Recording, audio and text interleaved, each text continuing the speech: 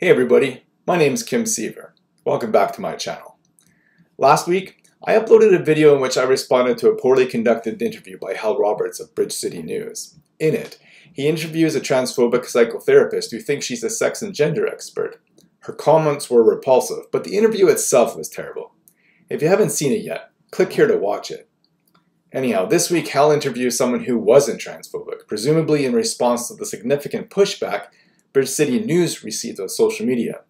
It was their way to try to seem like they're being fair and balanced. I figured I should probably do a response video for this one too. In this Bridge City News video, Hal interviews Dr. Aaron Devor, who's a trans man, an award-winning teacher, and a sociologist and sexologist. He's the chair in transgender studies at the University of Victoria.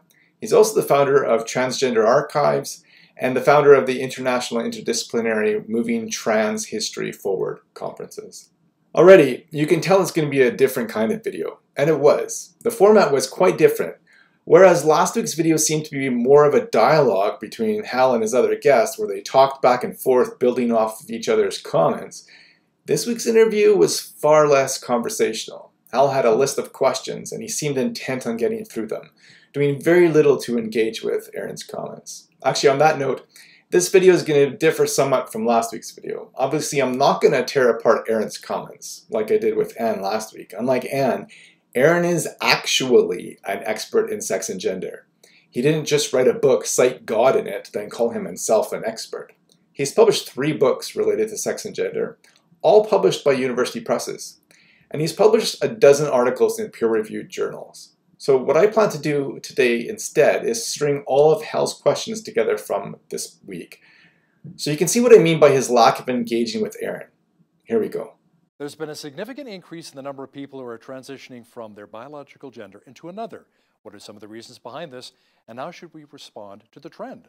Dr. Aaron Devor, Chair in Transgender Studies, joins me now from the University of Victoria. Dr. Devor, welcome to Bridge City News. So, Doctor, until recently, the medical community viewed transgenderism as a type of mental illness, using terms such as gender identity disorder or gender dysphoria, but times have changed.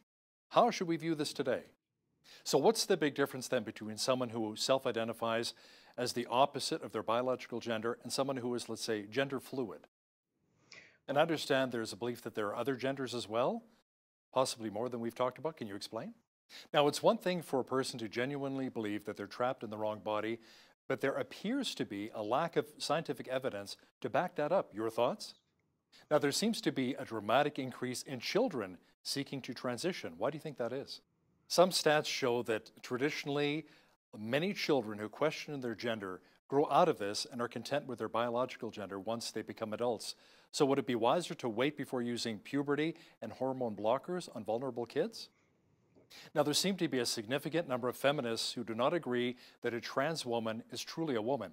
Even some female athletes who have argued that a trans woman should not compete in the same sport because many times the trans woman is physically stronger. Your thoughts? But how about that physical characteristic? You know, if they were born biologically male and they've got bigger muscles, they're taller, they're stronger, would they not have the advantage in certain sports over women who were, born as a female? Right there. Yeah. What do you think of the movement toward requiring others to address a trans person by their preferred pronoun? Professor Jordan Peterson disagrees with it, calling it compelled speech, which would violate our right to freedom of speech. But how do you see it? What would you like to see from the faith community? It seems unlikely that there will be 100% agreement on the issue, and there will be differing viewpoints on this. So how can we really bridge the gap? Dr. Aaron Devor, Chair in Transgender Studies at the University of Victoria, thanks a lot for your time today. Thank you.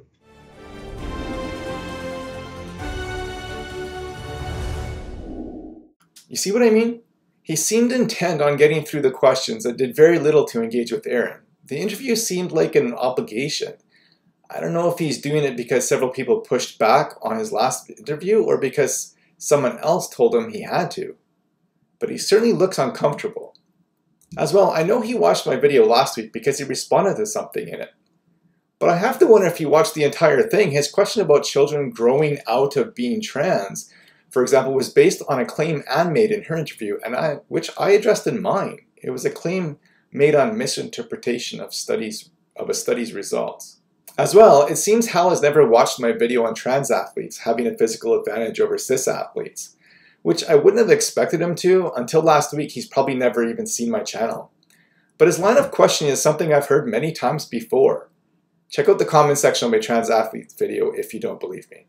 Speaking of his line of questioning, he sure likes to beg the question a lot. In several questions, he made assumptions, then asked Aaron for his response to those assumptions, as if those assumptions were actually fact, such as his questions on blockers and trans athletes.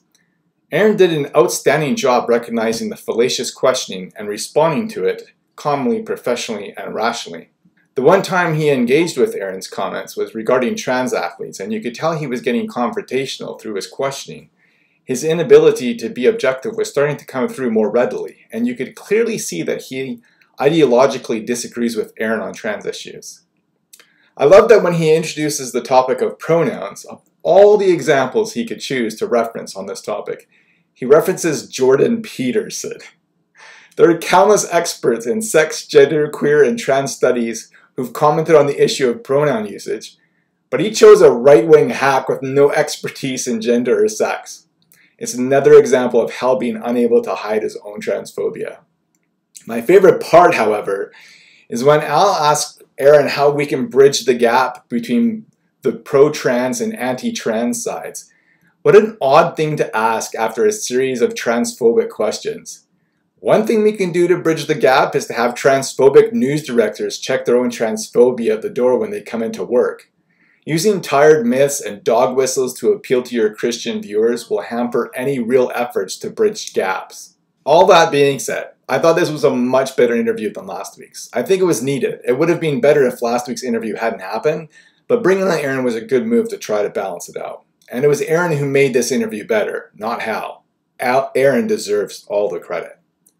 Apparently next week Hal's interviewing local LGBTQ+ activist and political candidate Devin Hargraves. Hal claims they'll be discussing conversion therapy. I've known Devin for a few years, so I'm looking forward to watching that interview. It'll be interesting to see who they bring on for the other side of the issue, though. It can't be worse than Gillies, can it?